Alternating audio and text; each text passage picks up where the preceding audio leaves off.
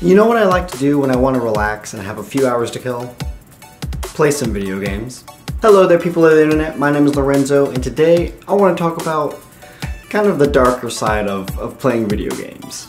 Now I'm sure everyone watching this has played a video game in some shape or form, whether that be on a console, on a PC, or on your phone or tablet. It's fun, it's exciting, and it's extremely rewarding if you do well. Sometimes though it's kind of the exact opposite. Sometimes you want to, you're doing so badly or something's not working in your favor that you just want to punch a hole in the wall and then set the hole on fire.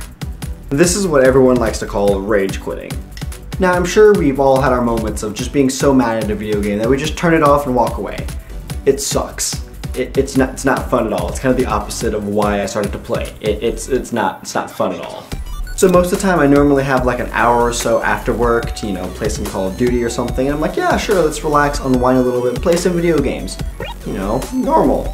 Sometimes it's a lot of fun and I'm like, alright, cool, I'm relaxed, I'm ready to go to bed, let's go to sleep, good night guys! And then sometimes it doesn't happen that way. And to prevent the whole wall punch fire thing, I need to just walk away from it, because it was not working out in my favor. This actually happened to me last night.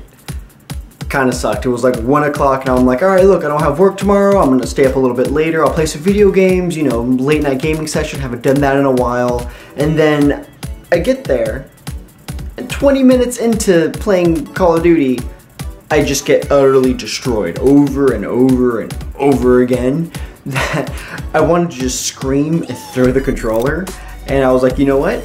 I'm just gonna go to bed. That's how hard I rage quit. I decided to go to bed. And like I said, I wanted to play some video games just to have some fun. I didn't have work, stay up late, party, awesome, cool.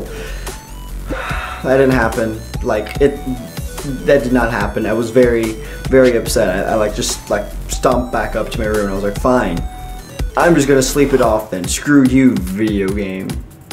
And it's been a while since I've rage quit too. I haven't played video games that often, and I kind of forgot it was a thing until last night, and I was like, stop, just walk away. Walk away, it's okay, just walk away.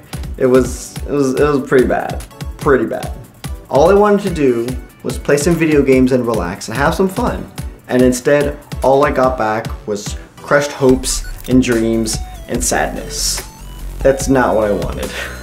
And video games are really the only medium where it can either be really relaxing and rewarding, or it's going to be really rage-inducing. Because movies and music, that doesn't happen. You don't get stuck on one scene of a movie and you can't get past and finish it, or get stuck on a song or an album and you just want to hear that next song but you can't because you got to get past song number 8. You can't go to number 9 yet. It just doesn't happen that way. So it's kind of a blessing and a curse, kind of the point of video games. It's just very, the story is driven by you, and if you're doing badly, then you don't get anywhere. You just get ragey, and that's not fun. But regardless of all of the rage, I still love video games, and I'm still gonna play it, and I'm probably gonna play some more today. Just, hopefully no holes will get punched in the wall. That'd be bad. Let me know down below if you have a rage quit story and you want to share it, because I always love reading these kind of stories because I can relate to them. I know what it feels like, so leave one down below if you have one. Don't forget to leave a like rating if you enjoyed the video, and subscribe if you would like to see more. Once again, my name is Lorenzo. Thank you very much for watching the video. I will see you in the next video, which hopefully is next week, unless I get lazy and I don't do it next week.